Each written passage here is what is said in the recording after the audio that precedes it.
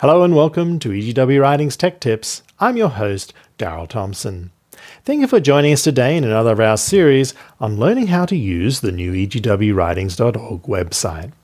Now today, what I'm going to be demonstrating for you is the simple task of creating a bookmark.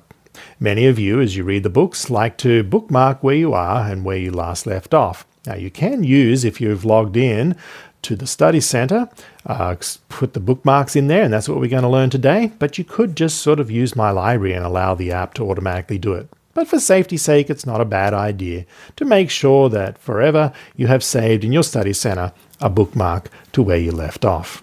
And let me demonstrate for you that right now. In front of me, I have opened up the new egwwritings.org website, and I'm going to go, let's jump into, let's say, Steps to Christ.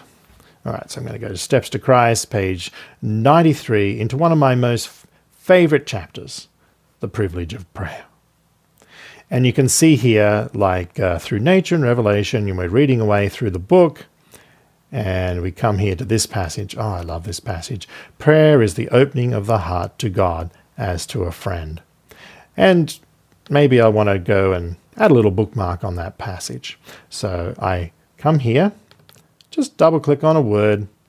You can see here the little bookmark pops up. You can click on that. If you want to give it a title, you can. You do not have to here in the bookmark, but you can if you wish.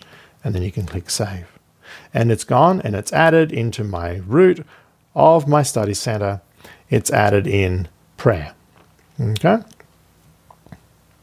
Right there. So we've saved it. And that's simply how you create a bookmark within the Study Center within the new EGW Writings website. Thanks for joining us. Have a blessed day. Bye for now.